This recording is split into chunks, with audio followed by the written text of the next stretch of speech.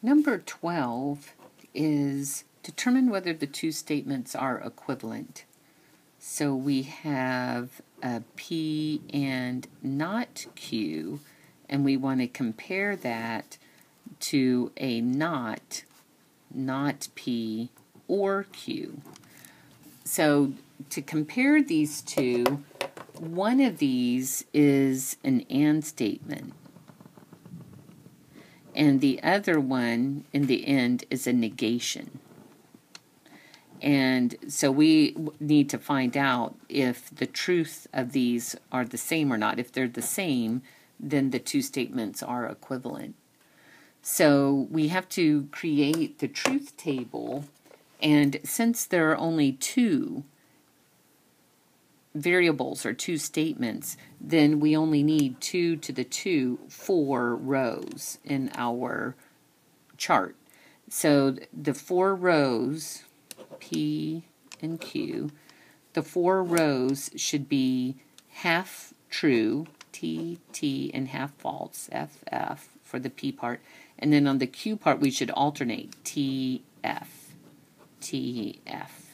So we only have 1, 2, 3, 4 rows. For P, they're half T, half Fs, and Q, they alternate. So, as we said, so if I want to do this truth table, as we mentioned, P is true, true, false, false. Not Q would be the opposite of TF, TF, so we'll have to start with F, T, F, T. So when we put these two together with an and, the only way an and statement's true is if both parts are true. So that's here, TT. All the others have an F involved, and so the statement is false. So the statement is false. So that's the left side of this dividing line. So that's the left side. On the right side, to figure out the final truth, we'll put it in red here.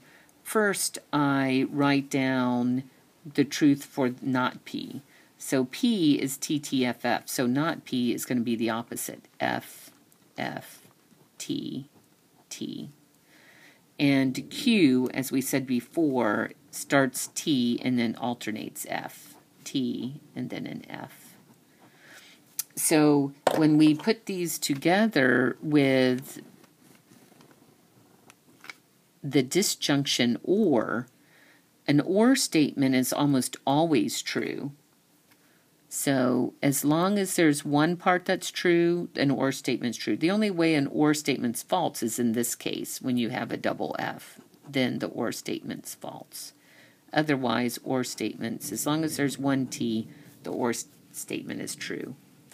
So now we want to negate this disjunction, this or statement. So since the or is TFTT, the negation will be the opposite, F, T, F, F.